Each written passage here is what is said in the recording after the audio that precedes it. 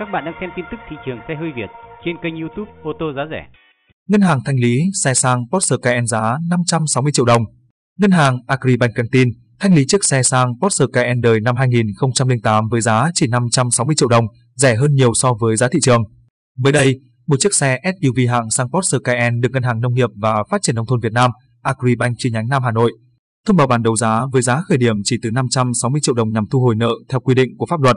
Theo thông tin từ ngân hàng, chiếc Porsche Cayenne biển số 29A 26899 sản xuất năm 2008 sẽ được Phòng Cảnh sát Giao thông, Công an thành phố Hà Nội cấp đăng ký lần đầu vào tháng 6 năm 2011 với ngoại thất màu xám. Ngoài những thông tin cơ bản nói trên, ngân hàng Agribank không cho biết tình trạng cụ thể hiện tại của chiếc Porsche Cayenne 2008. Dù vậy, mức giá 560 triệu đồng đưa ra được xem là con số khá hời cho những ai đang có nhu cầu mua xe sang cũ. Bởi Porsche Cayenne 2008 là một trong những dòng xe cũ khá được ưa chuộng trên thị trường hiện nay. Theo khảo sát, trên các chợ ô tô cũ, Porsche Cayenne 2008 đang được chào bán với giá dao động từ 600 đến 800 triệu đồng, tùy vào tình trạng và số cây mi lăn bánh nhiều hay ít. Porsche Cayenne 2008 có 4 phiên bản khác nhau. Bản tiêu chuẩn được trang bị động cơ 3.6 lít V6 cho công suất cực đại 290 mã lực.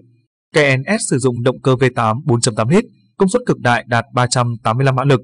Phiên bản GTS cũng sử dụng động cơ V8 4.8 lít nhưng công suất cực đại lên đến 405 mã lực.